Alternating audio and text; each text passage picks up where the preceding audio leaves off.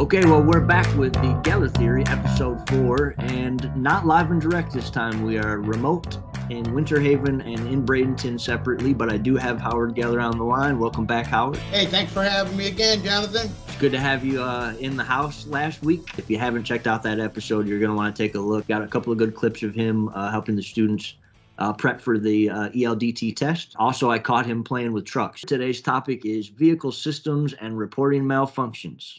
All right, let's get right into it. But before we jump into that topic, I heard you've been on the road. Oh, my gosh, Jonathan, I've been so busy. I started my journey in Niceville with a brand new school at the college up there. What a great group of people. And that was the first, were you with the first class that came in? I actually set off the first class, and we kicked off FleetForce truck driving school at our new location in Niceville. I was there the entire week. Right on. So you were in Niceville, and then you said 3 weeks out of the month. So where were you the other two? I then went to Bradenton. I love going to Bradenton because I'm kind of where everybody else is for once. You know what I mean? Right.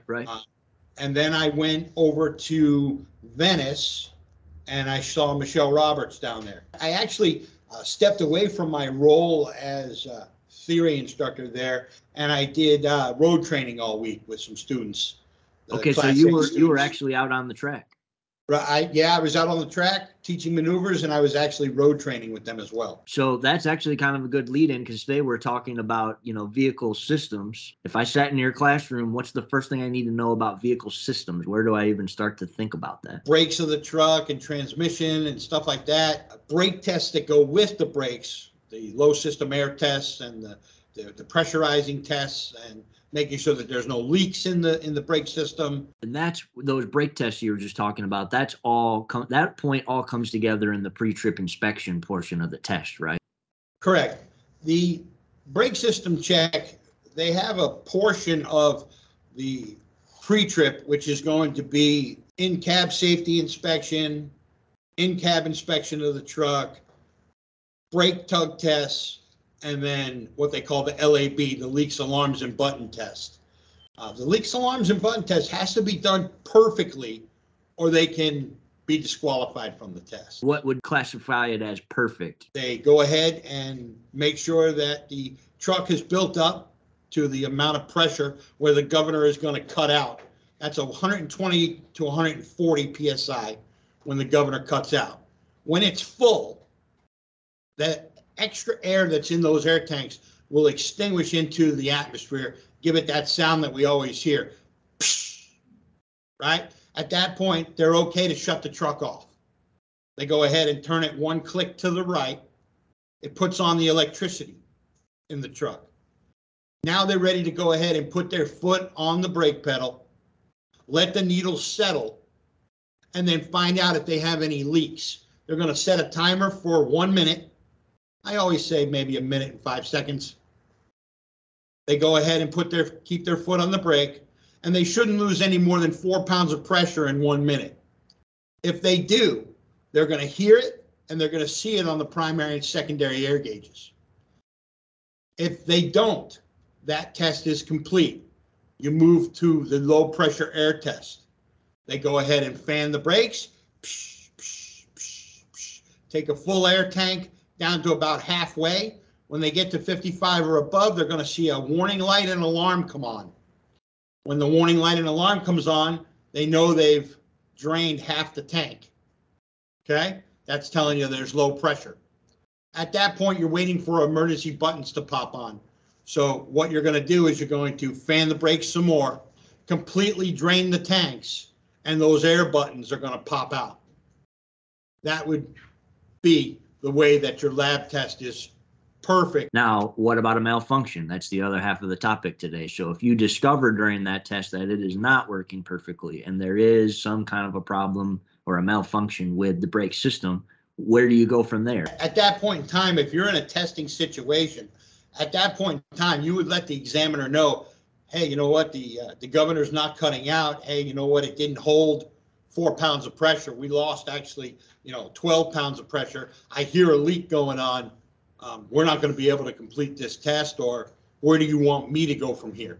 What happens when you're on the road? Let's say you're halfway to your destination and you're pulling freight and you discover I have a system malfunction, how does the training then come into play? You would absolutely pull over to a safe location, right? That's going to be the first thing.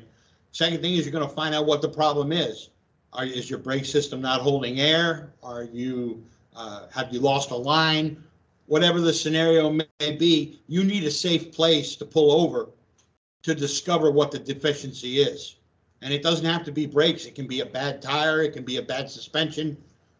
There could be several things that can always go wrong. That's why a good pre-trip is where you need to be before you take the truck out, hence the word pre-tripping. When a defect or deficiency is discovered out on the road, we have what they call a DVIR, or a driver vehicle inspection report.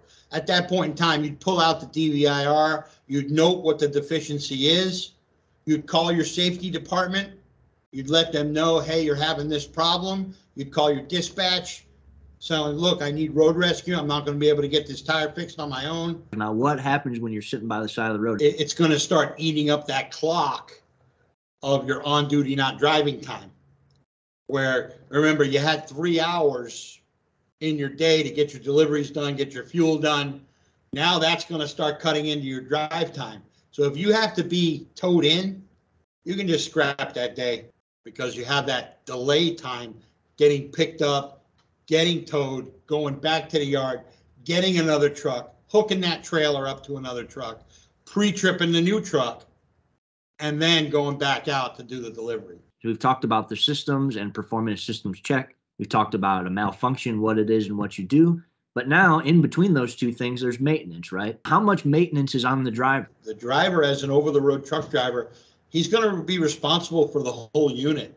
He's not going to be responsible to fix it himself and come out of his own pocket, but he is going to be responsible to make sure that there's oil, to make sure that there's air in the tires, to make sure the tires have good tread depth, to make sure that there's fluids in the truck, to make sure that there's no leaks, to make sure that everything is nice and tight, to make sure that there's hub oil in the seal. They have to know that they can't just ride on a bad tire.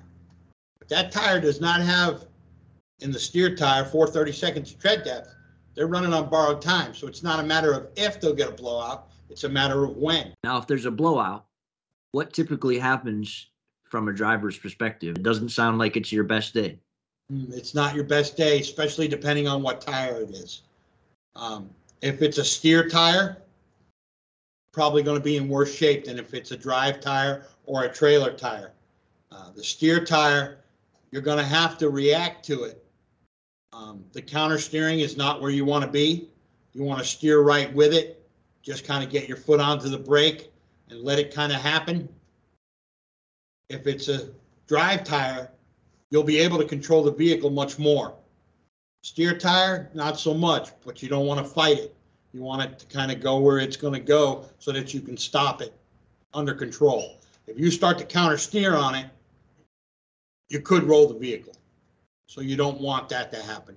Drive tire blowout or a trailer blowout, you're pretty much going to be able to get it off to the side of the road and put your 4-ways on, go ahead and put out your reflective triangles, get your safety department, get your dispatch involved, and get road rescue on the way to get a new tire put on. So you can see why it's important to prevent yourself from having one of those bad days by getting into the classroom with Howard Geller, learning how to properly conduct a pre-trip inspection, getting out onto the track, checking the systems in real time so you can have practical application of the classroom, and then knowing how to respond to a malfunction properly, whether that is through the communication you learn with your dispatch and the proper way of doing that, or whether it is live on the side of the road figuring out how to get out of a bad situation. So heed the call.